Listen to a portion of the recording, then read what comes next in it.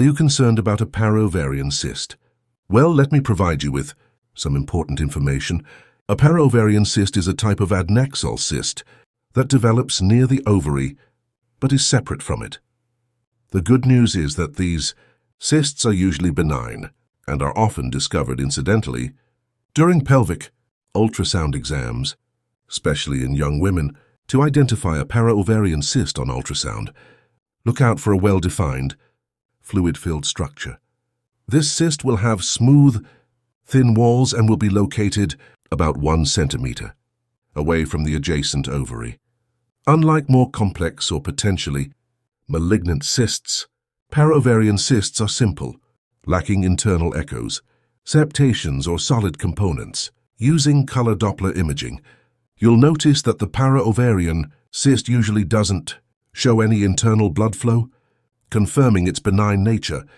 The adjacent ovary, on the other hand, should display normal vascular patterns with no signs of torsion or abnormal blood flow. To ensure accurate identification, it's important to consider other possible diagnoses when viewing the ultrasound.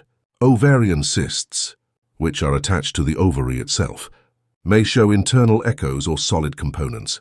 Hydrosalpinx, a fluid-filled fallopian tube, can sometimes mimic a paraovarian cyst, but often has a more elongated appearance with incomplete septations or folds.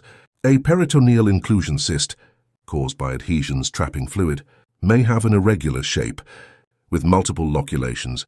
Finally, while endometriomas are typically ovarian, they can be mistaken for a paraovarian cyst and usually have a more complex appearance with low-level internal echoes. The prognosis for a small paraovarian cyst is generally very favorable. These cysts are usually benign and asymptomatic, especially when they are small.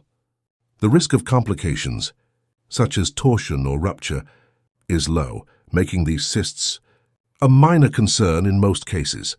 Regular follow-up with ultrasound may be suggested to monitor the cyst over time, but active intervention is rarely needed unless there are significant changes in size or characteristics. So, if you've discovered a small paraovarian cyst, there's no need to worry.